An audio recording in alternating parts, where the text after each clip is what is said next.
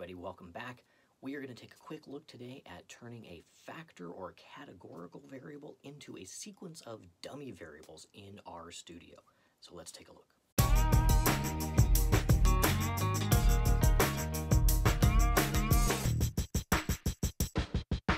Alright, so let's imagine we have a data set like we see here. Obviously, we just made this up for the purposes of the example, but we have a continuous y variable, 8 observations here, a continuous x variable.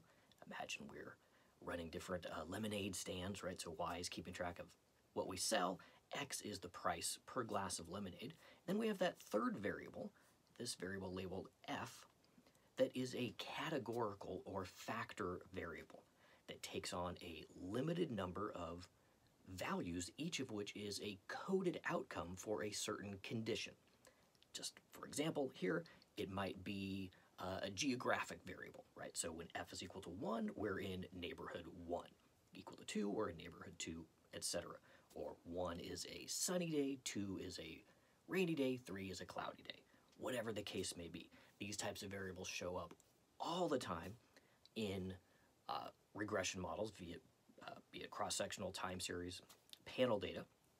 And the problem, of course, is we can't estimate a model with that categorical coded outcome variable as it is, because we don't know what it means when it goes up 1 unit or down 1 unit.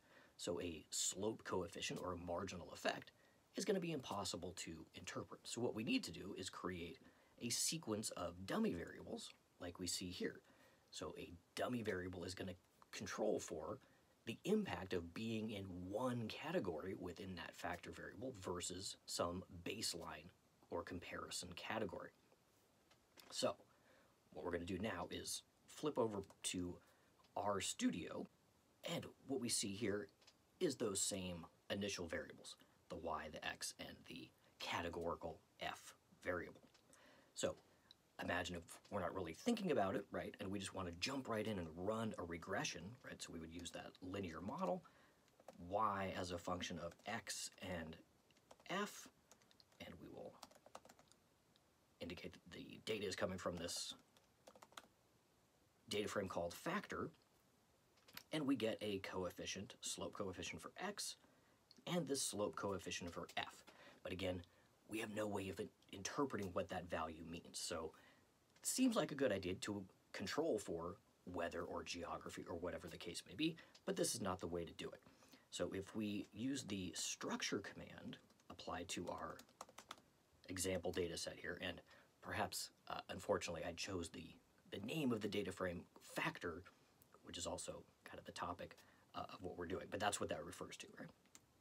And what we see, of course, is all of our variables, from counting for observations, the y, the x, and the f, are being read as continuous numeric values. So all we need to do is ask politely R to treat this variable f instead of numeric as categorical. So then a 1 unit change is going to be going from one category to another. So, cut to the chase. The way we do that is with the as.factor command.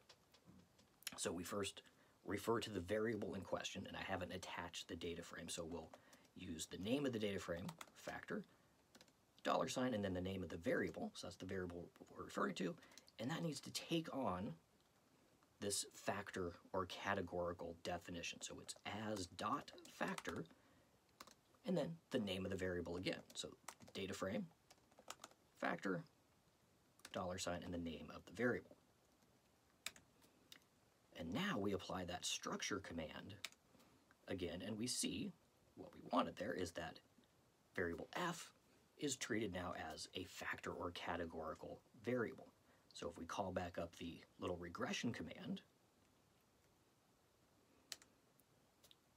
now we see a coefficient on x and a coefficient on the category 2 dummy variable that's automatically been named for us as f2, and that dummy shift coefficient on that third category. So, mission accomplished. We can now interpret that.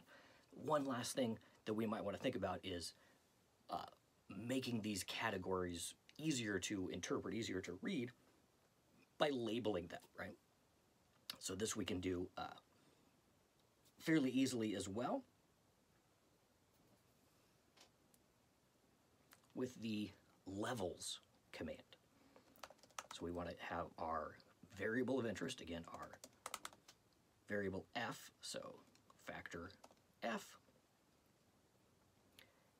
and we want to apply the names that we put into this little vector. So we go C, parentheses, and then in quotes and separated by commas, the names of each category. So again, we're just making this up, but imagine category 1 was a sunny day, trying to sell lemonade.